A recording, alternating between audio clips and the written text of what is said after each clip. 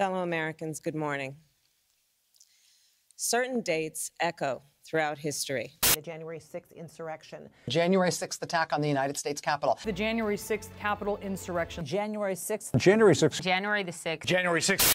Including dates that instantly remind all who have lived through them where they were and what they were doing when our democracy came under assault.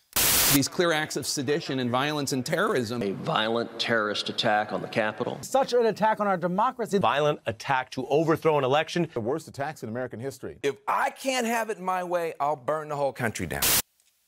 Dates that occupy not only a place on our calendars, but a place in our collective memory. December 7th, 1941. September 11th, 2001. And January 6th, 2021.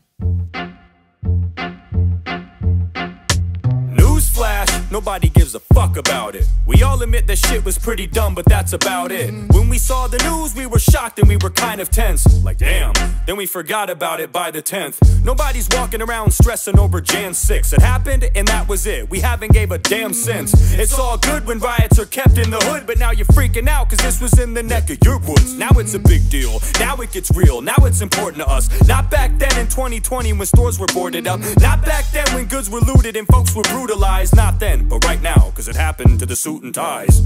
That shit's way above my head. We were fucking shit up all year with demonstrations that left dozens dead. But people like Nancy didn't flinch, in fact they loved it then. People will do what they do, bitch, ain't that what you said? Yep. There's literally compilation videos of you and all your colleagues inciting this kind of crap. So it's very fascinating to watch you swallow your words. You put your own foot in your mouth and now you're forced to dial it back. It's fine when you encourage it in my town, in his town, in her town, when the whole fucking city's being burnt down. You smile as you give the green light for mobs to rob shit, but as soon as it comes close to you, then it's a problem. Got it.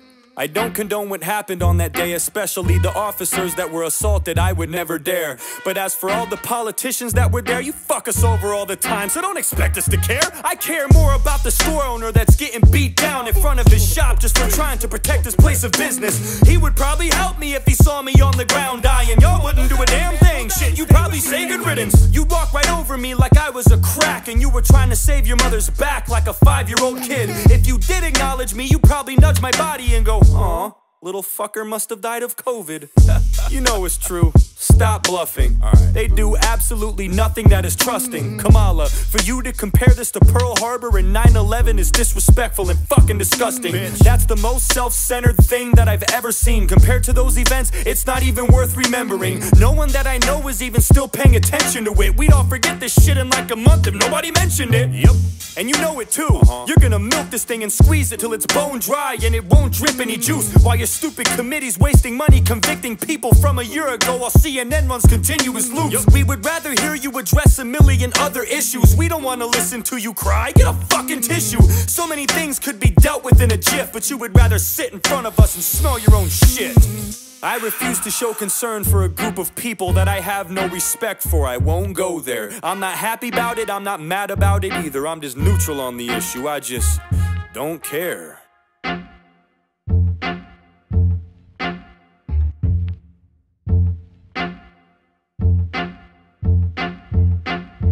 Yeah, I'm back.